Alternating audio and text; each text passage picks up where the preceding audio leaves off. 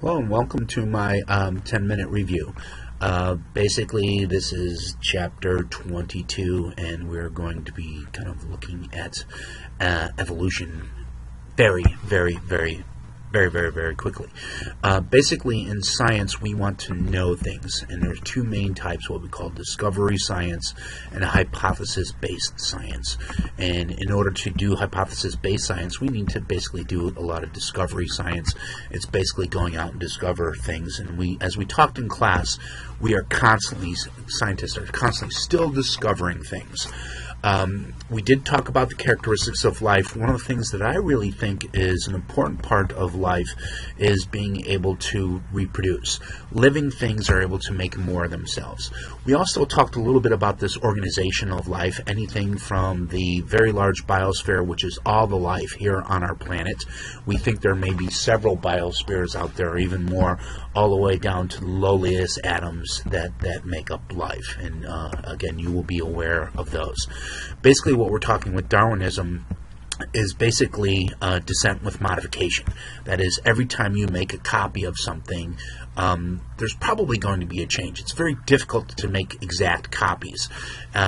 We showed this in class. I don't have this right here, but I had you guys make up an organism and draw this, and we did it 10 times. And basically, there were some significant differences after 10 times. Again, I'm not going to go into it right now, but evolution is a theory, but it's kind of like one of those things that it's been around for so long, and there's been so many ways to prove it. And you know what? It just works so well that, you know, it is what it is. Okay. What is evolution? Basically, you need to know that evolution is changing the gene pool of a population over several generations. We talked a lot about kind of what a gene is, what an allele is, and kind of everything else. And if you need to, please look those up on Wikipedia. And this is an example of something right here that is not evolution. And so, again, a worm that during its life cycle develops into a butterfly is not evolution. The fact that the worm can do that is evolution, but that particular worm changing in that way is not evolution. Okay. Again, Lamarck is one of these founding fathers to kind of get this idea, and basically he made a suggestion that organisms can change. I don't think he was necessarily right in how those organisms change, but we'll look at it. Again, I'm not going to go that much into history, but basically Darwin read a whole bunch of papers of things that had gone on before him, so he kind of had this idea. And then when he went to the Galapagos Islands, he got a bunch of data, and then over his lifetime, and we see Darwin here as a much older man, beard and everything else like here, he came up with this idea, and even then he was loath to publish it. Here's Darwin as a much younger man. This is showing how he went around, but again, he was basically scooped by another person. Darwin was nice enough to put it forward, but again, one of the things that Darwin came out with was his book. And if we go back a couple, we could see actually next. So Darwin came out with his Origin of Species. And so in this book, he published many examples, of which the finches are one of these examples of basically how evolution occurred, and examples of evolution. And so I won't get into that, and you could read about it a little bit more, but basically we have these finches that as their diets, the availability of different foods changed, parts of them change.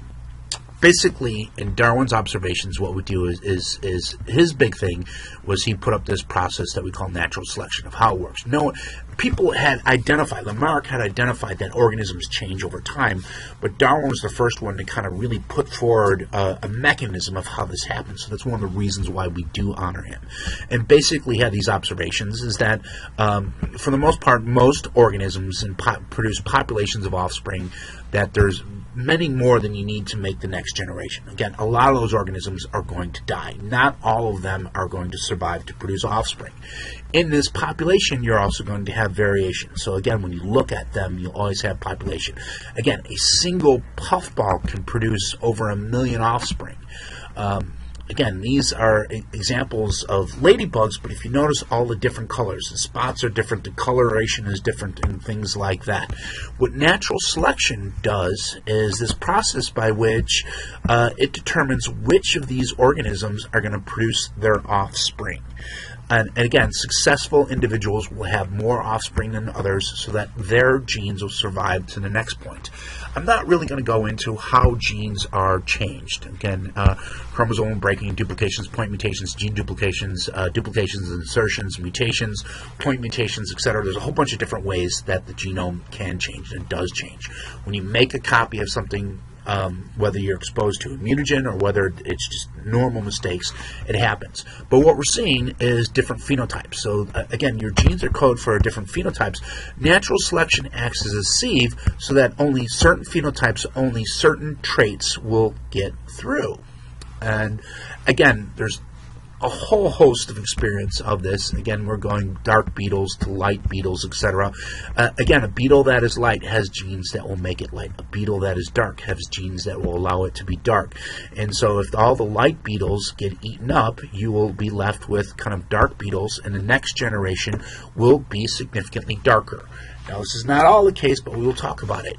Not only do we have natural selection, we also have what's called artificial selection, which is basically us human beings determining what populations go back. And again, we see something like the wild mustard seed. Many of our food organisms, like Brussels sprouts, leaves, cauliflower, carobi, etc., are all descendants of the original mustard seeds, which is a little scary because, again, if there's a disease that comes through that wipes out the mustard, it could probably wipe all of these things out as well. Again, these traits need to be inherited. Again, human beings going through and manufacturing a bonsai tree to have this kind of perfect aesthetic shape is not going to be inherited by the next generation. Okay. Again, part of what Lamarck was wrong with is that a giraffe could kind of stretch or work out or change its shape a little bit so that it would be better exploit its environment, and that would go on to the next generation. Again, it's amazing what he did, not knowing what he does and what you know now. Again, we had a class discussion talking about this guy, Lizard Man. Is Lizard Man and Lizard Wife going to have a bunch of little lizard babies? No, they are not, because all this stuff here is tattoos. All this stuff is artificial. Again, we don't see it here, even though he has pointed teeth and he has this bifurcated tongue. That is due to surgery and other manipulations, and that is not going to affect what his offspring are going to be out. One of the things that you really need to be able to do in this class is to be able to explain what's happening with evolution, and we have a number of different things that we look at that prove to us that evolution is going on. We have direct observation of selection, the fossil record, anatomical homology, comparative embryology, molecular homology, and this process that we call convergent evolution. Again, we see natural selection in action all the time, and we have to worry about it. Again, microorganisms that become resistant to our antibiotics is an example of natural selection.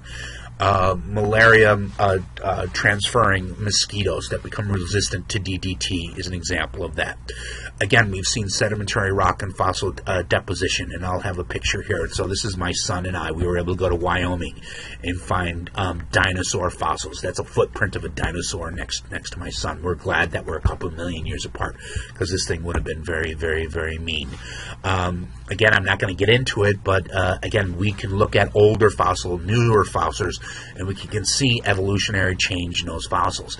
I, for the most part, am not that happy with those particular ones, because who's to say that this particular part of this organism is that important so that we can really highlight that? And so there's other things. Transition fossils are these fossils that we see that we go from one form to another. And again, going from land-based animals to whales, we would see actually animals that probably had smaller feet, are probably starting to lose their feet, and we're looking for those transitional animals. And it's hard to find those because, number one, not all organisms produce fossils, and number two, it's hard to find some of these fossils. But, when we really thought about these and we looked for them, we've been able to find them. Or when people go out there, I haven't been able to find them, but people go out there and they do find them. Again, when we look at comparative anatomy, homology is where is a similarity due to a common ancestry. So organisms that share an ancestor are going to share limbs. And so again, here in these vertebrates, everything from humans to cats to whale to bat all have the same bone structure. Why? Because it depends on that same material. I'm not going to go into vestigial structures as well. Comparative embryology, again, we will look at this a little bit later on in our class, but here's an embryo of a human being, here's an embryo of a chicken. They look very similar for a very long time. And again, to set up the basic body plan of a head, 2 forelimbs, 2 hind limbs, a tail, etc., that's all done in the same manner, and then it is modified a little bit later. Again, when we look at genetic hypotheses, chimpanzees and human beings are very closely related due to their physical structures. Our 10 minutes is up. But it's also, if we look at our genetics, it's very similar as well. And so all of these primates here all have very similar genetics. One of the reasons why we really want to look at chimpanzees compared to human beings is that this 2% difference that we see in them is responsible for, again, not only our hairlessness compared to their hairiness, but also basically everything that we have, our culture, our inventiveness, language, etc., are all things that we can find out where they're at by studying these.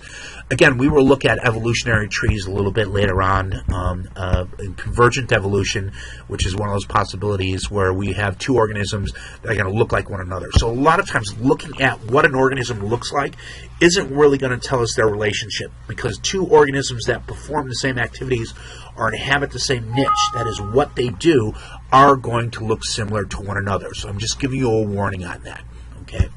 All right, so thank you for coming and seeing all of this. Basically what we're looking at is natural selection. We see variation, that living things vary within a population. Inheritance, genetic traits are inherited, passed on from parents to offspring. In selection, individuals with favorable traits live longer, reproduce more. In time, evolution basically takes time. As we go through this, we will give you exceptions to all of these, but basically it is true. So thanks for coming and listening to this talk, and I will